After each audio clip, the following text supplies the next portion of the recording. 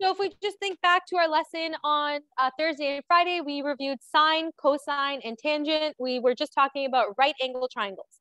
Now, obviously, in real life, your triangles aren't always going to be right angle. You can have a non-right angle triangle as shown on this page.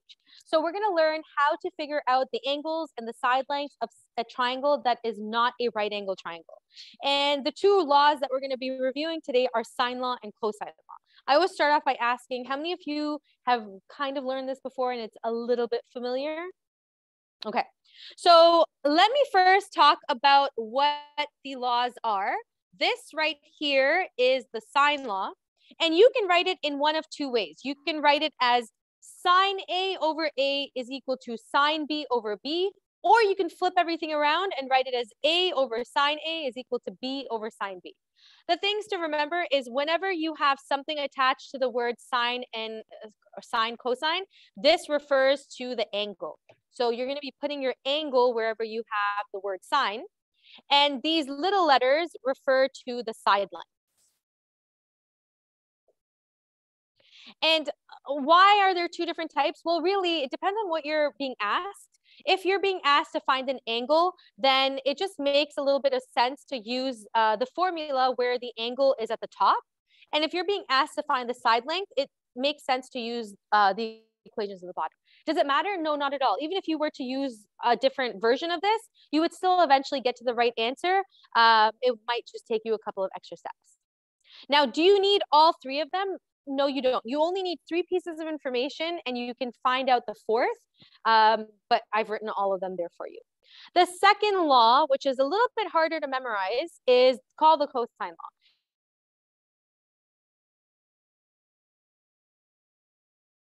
Remember, it is you have one of the side lengths squared, then you put a subtraction sign,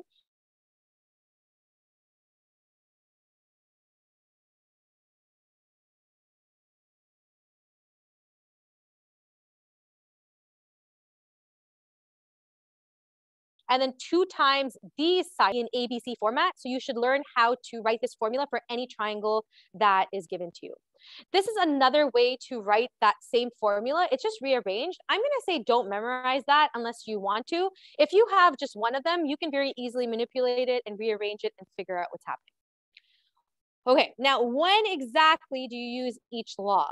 There are a couple of ways that I remember this. So you're going to notice that you use the sine law whenever an angle and a side length are given to you. So if you have an angle and right across it, there is a side length given to you, and you have a pair of angle side length, then use sine law. So again, you're going to notice that here we have an angle and a side length. And here we can figure out the angle because it's going to be 180 minus the other two, and you have the side length. Okay, so when the angle and side length are given, use sine law. And for any other situation, you're going to use cosine law, most specifically when only the side lengths are given to you. Or I call this like the little sandwich. It's called side length, angle, side length. So when the angle is sort of like sandwiched between the two side lengths, that's when we're going to be using cosine law. We're going to do a bunch of questions and then we'll practice doing this. We'll do a couple of word problems as well. And hopefully it will all come back. All right, so in our very first triangle, we have angle A, which is labeled theta. And what I like to do is I first like to go ahead and write down all of the different letters where they belong. So if this is angle A, that means this is going to be side length A. If angle B is 60 degrees, that means this is going to be side length B. And the question is saying solve for all of the unknown angles and all of the unknown sides. So this right here is angle C, and this is going to be side length C. Okay, so anytime you're given a question like this, you basically should end up with 3 angles and 3 side lengths. First of all, let's try and figure out if we should try using sine law or cosine law.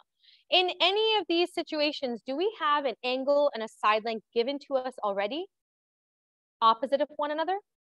Yeah, do you guys notice how we have 60 degrees here, and then we have side length B, which is 2.7? Whenever I find a matching pair like that, I know that we're going to be using sine law, and I'm going to start there. So let's go ahead and use sine law to try and figure out what this angle over here is going to be. Now, because I'm trying to find an angle, the formula I'm going to use is sine A. That's basically what I'm trying to find, right? I'm trying to find angle A. So I'm going to write sine A at the top over, and you have to match it up with its side length. So over side length A is equal to, there's no point in us using C. We don't have any information for C, but we do have B. So I'm going to write sine B over B. And what's really important to understand is you can't mix and match. So if you have sine at the top, then in the rest of your equation, you have to have sine at the top. Sines must always be at the top, and then side lengths must always be at the bottom, or vice versa. We're ready to plug in our information. So we're going to go sine A over side length A is just 3.1 is equal to sine, and we know what angle B is. It's 60 degrees. So I'm going to write sine 60 over, and we know what side length B is. It's 2.7. So I'm literally just looking at the diagram and I'm finding my information and putting it into the formula. The calculation for this, in order for us to isolate for angle A, I want whatever is attached to sine A to be moved. So if you guys know cross multiplication, whenever you have a fraction is equal to another fraction, you're allowed to multiply a numerator and a denominator. So I'm actually going to move that 3.1 and put it next to the sine 60 and multiply those together. So if I were to write all my work, I would write sine A is equal to 3.1 times sine 60 over 2.7. Okay, now you have to remember something. If you're trying to find an angle, what button do we have to use? Sine inverse. If you wanted to do this in parts, the first thing you could do is just do that entire calculation and figure out what sine A is and then take the inverse, or you could do it all in one step. So I'm going to do it in separate steps. I'm going to go 3.1 times sine 60 equals sine divided by 2.7. And I get 0.994325. So I'm going to keep as many decimal places as possible. But I'm going to tell you a little trick. The trick is don't clear your calculator. Once you've figured that out, don't clear it. Keep the numbers there. You just have to press second function and sign and equal sign, and then you should get the answer without having to write everything in. So I end up getting angle A to be, we're going to round to one decimal place. It's going to be 83.9 degrees. Yeah, you're using the sine inverse button when you're trying to find an angle. Exactly. So right over here, if you want, you can just make a little note to yourself. Use sine inverse.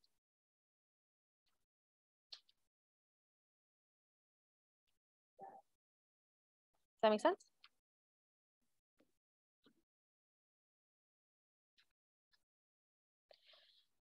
Also, I was mistaken. The question isn't saying for us to solve for everything. It's just saying solve for the unknown angle or side length, and they're just asking for angle A in this case. So for question B, let's start by first labeling everything. We're trying to find angle A, which means this is side length A, this is side length B, and this is side length C. And they haven't given us what angle B or angle C is. So we only know the three side lengths. Looking back at your chart, if you've been given the three side lengths, what should you be using? Sine law or cosine law? Cosine law is correct. Now, we just lucked out because in this question, we have A, B, and C. So we can actually use whatever formula we have learned. Let's try to do it from memory, and let's try and not to look at the formula. So I'll tell you how I do it. I go A squared is equal to, I always start with A squared. So even if I'm not trying to find what A squared is, this is the way I do it. Then I list the other two side lengths and I add them together. I subtract 2 times these two side lengths, so BC, and then I multiply it with cos, whatever the letter on the left is, cos A. Now in this question, are we trying to find side length A or are we trying to find angle A? This means that we're going to have to rearrange this formula and isolate just for cos A. I have given you the rearranged version on the front, but I've told you not to memorize it. So if we wanted to actually rearrange it, this would be a good practice doing so. So what I'm going to do is I'm going to move negative 2bc cos A to the other side, and I'm going to move a squared to the other side. When I do this, I'm going to get positive 2bc cos A is equal to b squared plus c squared minus a squared. Okay, so I kind of did multiple steps. I rearranged everything, moved the a squared over, moved the 2bc over. My eraser is not working. There we go. And then to isolate for cos A, 2bc, so I'm going to get cos A is equal to b squared plus c squared minus a squared all over 2bc. So if you didn't want to memorize it, this is how you rearrange and find it. And now, honestly, we're just substituting and we're solving. So our next step is going to be, I'm going to go ahead and use this. So cos A is equal to b squared is 2.9 squared plus c squared is 3.0 squared minus a squared is 2 squared all over, okay, here we go. Sorry, minus all over 2 times b, which is 2.9, times c, which is 3.0. This is going to be a lot of calculator work, but just be careful and put brackets if you need to or do it in steps. So it's going to be 2.9 squared plus 3 squared is just 9, minus 2 squared is just 4, divided by 2 times 2.9 times 3, equal sign, and I get cos A to be 0.77068. And then to solve for angle A, we're going to go second function cos to give us cos inverse. And I get a final answer of 39.6 degrees.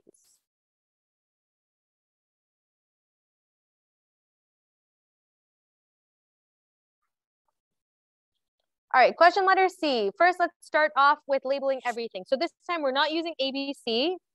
This is going to be side length E. This is side length F, and this is side length D. And it hasn't asked us for anything. So I'm just going to say we're going to look for E is equal to. I should have labeled it, and I forgot to. So we're going to all try to find side length E. Okay, now let's see what we have. Do we have a pair of an angle and a side length across from each other that's both given to us? No. In fact, we don't have enough information to even find any of the angles. So we can't use sine law. We have to use cosine law. And go back to your chart. Remember how I told you that there's one case where it's like a sandwich. The angle is sandwiched between two side lengths. This is called a side length angle, side length triangle. And so we should be using cosine to figure it out. Now, in this example, you're going to notice that we don't have ABC, but that's okay. We can just use our thinking to figure out what the formula will be. I'm trying to find E. So I'm going to say E squared is equal to, I'm going to take the square of the other two side lengths and add them together. So E squared is equal to D squared plus F squared. Then I'm going to subtract 2 times both of those side lengths, so D times F. And then I'm going to write cos of whatever variable is on the left-hand side. Now, if you wanted, I don't recommend this, but if you wanted, you could actually relabel the entire triangle ABC and then just stick to the formula you know. That's fine as well. So just call like E the A and B and C, and it'll work.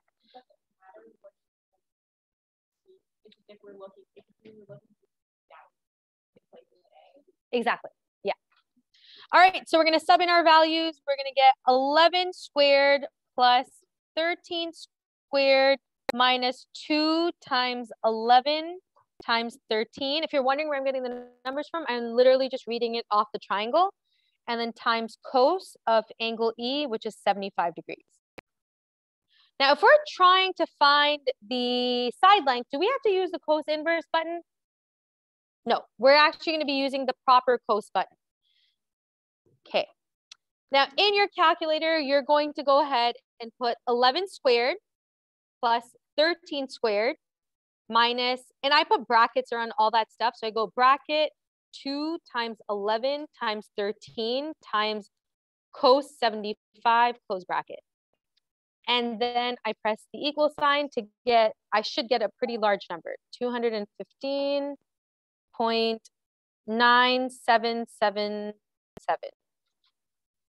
Did you guys get that? Okay, now have we solved for E? Have we gotten a final answer? No. How do we get rid of that little square in front of the E? What can we do? Yeah, we're basically going to square root. And again, my advice to you is when you get that big 15.977, don't clear it from your calculator. I have to do on my calculator is just press the square root button and then press equal. And I do get my final answer, which is 14.7. And we need units for side length. So it's going to be 14.7.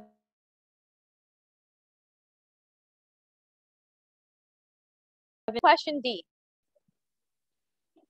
Now question D, actually in the past when I everything, but let's not do that.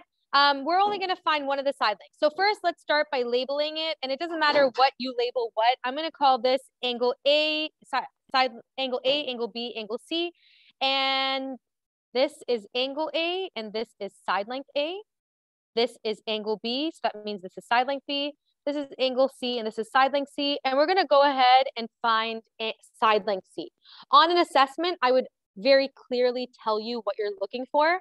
I just kept it a little vague in this question in case someone wanted to go ahead and try to solve everything. Okay, so let's analyze this. Now, do we have an angle and a side length that are paired together across from each other?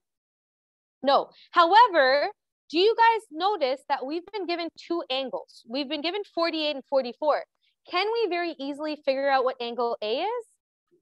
Yeah, by using the interior angle property. So let's go ahead and do that first. I can tell Kareem is in one of his moods. We're going to go ahead and write angle A is equal to 180 minus 48 minus 44. So 180 minus 48 minus 44 gives us 88 degrees.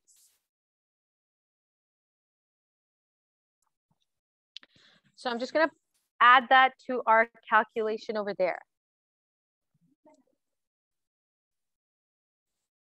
So now that we know what angle A is, we can very easily use our sine law, which is always the easier law to use. So always just look out for a situation where there are two angles given. You can find the third one and then go ahead and use sine law. All right, so let's do that over here. I'm trying to find C. I'm going to rewrite it as C over sine C is equal to, what other letter am I going to use? Yeah, I'm going to go A over sine A. You're going to notice two things that are a little different in this question. First of all, I now have my side length at the top. And the reason why I chose to do this is because I'm trying to find a side length. So it just is a little easier if you have your unknown at the top. And then the second thing I did is if I had sine at the bottom, I made sure I had sine at the bottom for the other equation as well. Okay, let's just plug in our numbers. So it's going to be C over sine, and angle C is 44, is equal to A, which is 12.8 over sine A.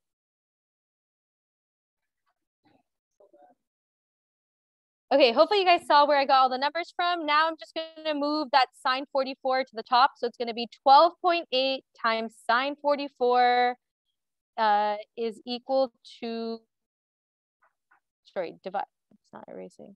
It's getting rid of the middle term. Why? Sine 44 all over sine 88. You guys, will we have to use the sine inverse button at any point here?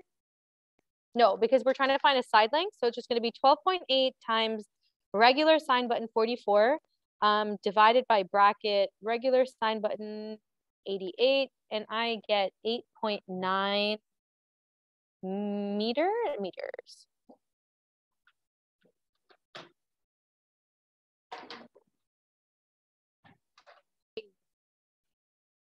Question 6. A wire 30 inches long is bent into a triangle with sides measuring 6 inches, 11 inches, and 13 inches.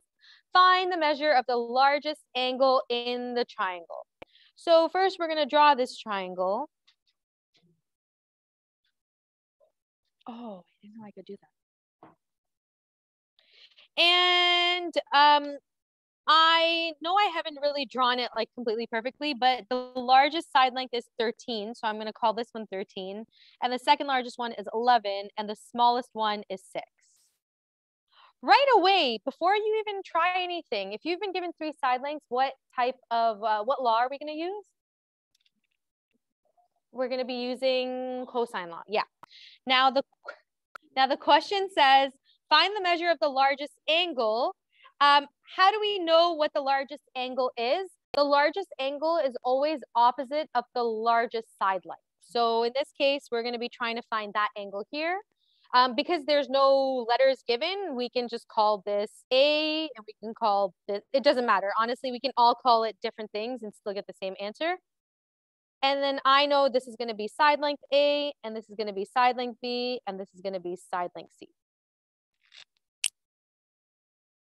So the hardest part about these application questions, I'm going to say, is always drawing the picture. Once you've drawn the picture, the math is pretty straightforward. Because we're trying to find angle A, we can use our rearranged version if we want, or we can rearrange it. But I'm just going to remember that cos A is going to be equal to b squared plus c squared minus a squared. So b squared plus c squared minus a squared all over 2bc.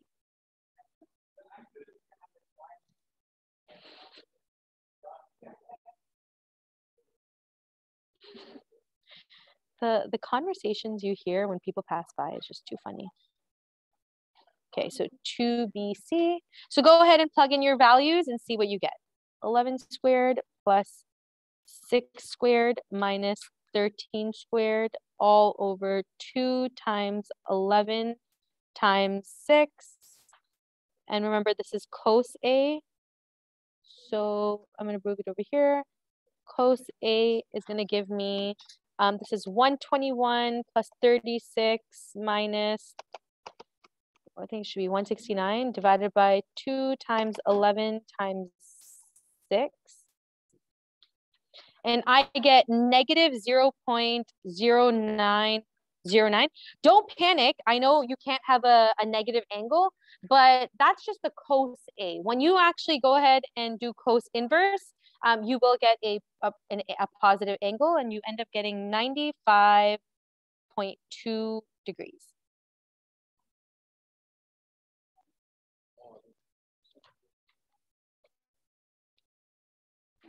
I lied. We're actually going to do one more word problem, and then I promise I'm done.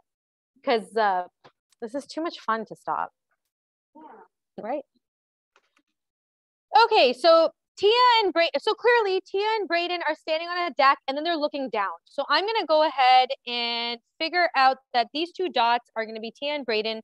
And it doesn't matter what we call which one which. I'm going to call Brayden on the left and Tia on the right. And the question has told us that they are 12 feet apart. Now, they're both looking down, so the angle of depression is from that horizontal down. And from Tia down, it's 65 degrees. And from Brayden down, it's going to be 28 degrees. So when I make my triangle, it might look something like this. Actually, I'm just going to make it a little bit larger so I can write the numbers a little bit better. So there, there, and there. There we go. Okay, so these guys are 12 feet apart. And from Tia to the goggles is 65 degrees. And from Brayden to the goggles, it's 28 degrees. And we're trying to figure out the distance from Tia to the goggles. And by the way, I'm just going to call goggles G. So we're trying to figure out that little X over there. Looking at the information that's given to us, do we have an angle and a side length pair that is matching and like across from each other? No. However, we've been given two angles. So what's our first step? Good. We're going to try to figure out what angle G is. So angle G is going to be 180 minus 28 minus 65. So angle G, 180 minus 28 minus 65, it's going to be 87 degrees. So I'm going to put that into our little calculation there. Are we going to be use sine law or cosine law for this question? Sine law. So if I just label it BT and G, across from angle B is side length B, or you can call it X, it's up to you. But if we want to be like proper, it's going to be B over sine B is equal to, and the two that we know is little g over sine G. There is barely any room in this question. So I'm going to come up here. We don't know what B is. We know sine B is sine 28.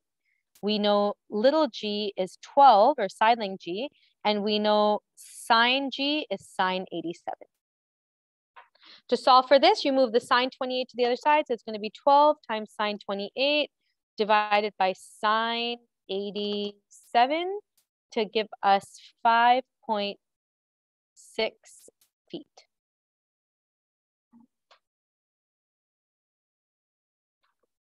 Is our final answer.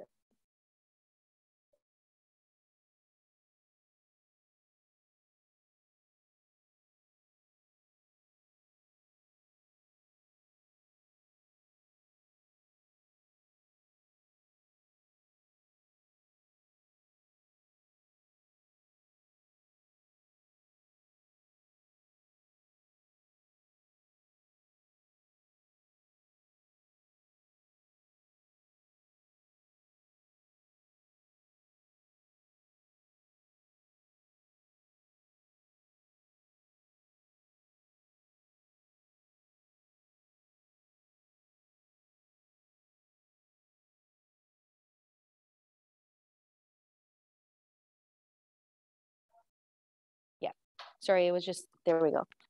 So this is page 1 of homework. And then this is page 2 of homework. And if you feel like you still need more practice, you can either do the textbook questions or some of the other questions. But if you do this much, it should be pretty good for practice.